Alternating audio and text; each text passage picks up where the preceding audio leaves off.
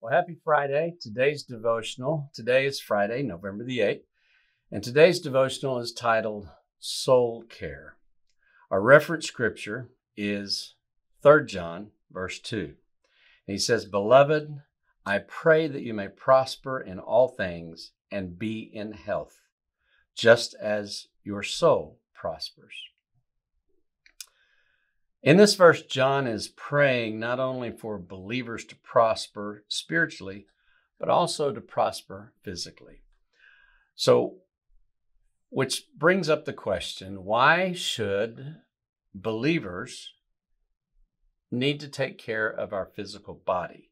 Why should anybody need to take care of their physical body? Obviously, it's for health reasons. But most importantly, we need to take care of our physical body because it honors God. Ultimately, our lives are meant to honor God. Our lives have meaning and purpose. That's why God created us. Getting up each morning and choosing the right foods, exercising, taking care of our mental health, all that honors God.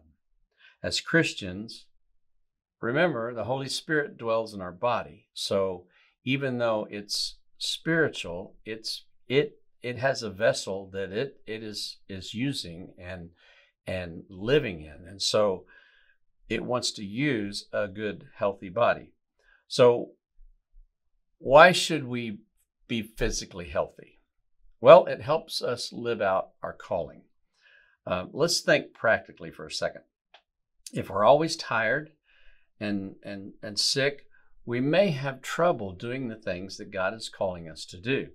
However, if we're healthy, we have the physical energy to do the spiritual work He desires us to do.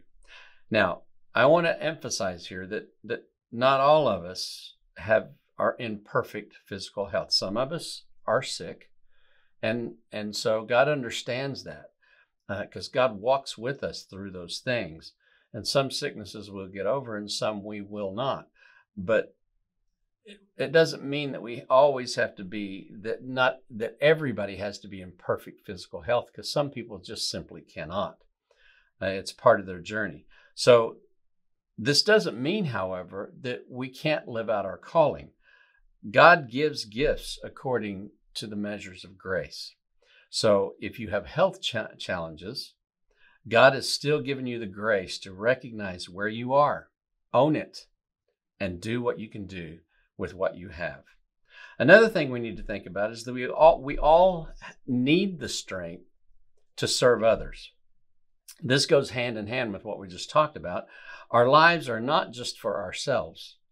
We are created to serve and love others. Our physical health empowers us to serve people. For example, there are people in our community who maybe can't walk, or they can't drive, or they can't physically move around as well as we can. So we can be that vessel for them. We can go to the store for them. We can help them with groceries, maybe picking up medicines and those kinds of things. Go places that otherwise they wouldn't be able to go on their own. But if we squander our health, we might find ourselves in a compromised position and unable to serve those people who really need to be served. And another thing to think about is this is the only body we have. We don't get another one on this side of heaven. Scarcity is usually enough to make something valuable. And so the fact that this is the only body I have makes it valuable. Things that cannot be replaced are valuable, and our bodies cannot be replaced. Treat it well and give thanks to God for this gift. So to conclude, not only does God want you to be spiritually doing well, but He also wants you to be doing well physically. God cares about all of us, not only about how we're doing spiritually, but how we're doing physically. God loves us, and God wants us to prosper in every way. Have a good day.